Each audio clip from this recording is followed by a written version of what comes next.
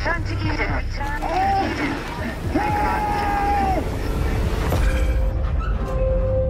Hell isn't a place you go when you die.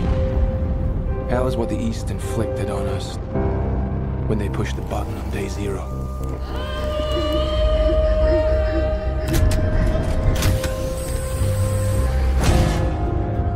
Hell is here.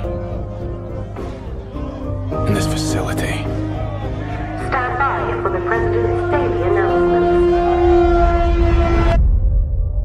While we continue to work tirelessly due to food shortages, every citizen will be on 3-quarter rations as of today. I didn't think the last days of mankind would look like this.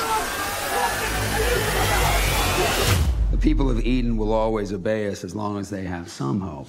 They are hungry and tired of all the lies. There's not enough to galvanize their bravery. Hell. It's placing the hope for humanity on artificial intelligence. Eden needs food. It needs it now. No one is disputing that. But we asked for a machine, one that could reach untapped food stores. There's a basic problem with the Mark III's ethical makeup. Like all life forms, his consciousness is evolving. I don't want a man. I want a machine. Oh my God, how did he get outside? He's creating his own rules. Isn't this what you wanted? For him to develop organically? I've only seen mankind destroy, never create. I can see no logical reason to preserve their existence. He killed a man. Your machine killed him!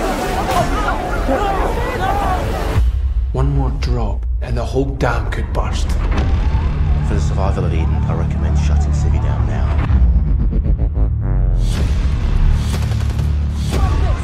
Not like that! Wait!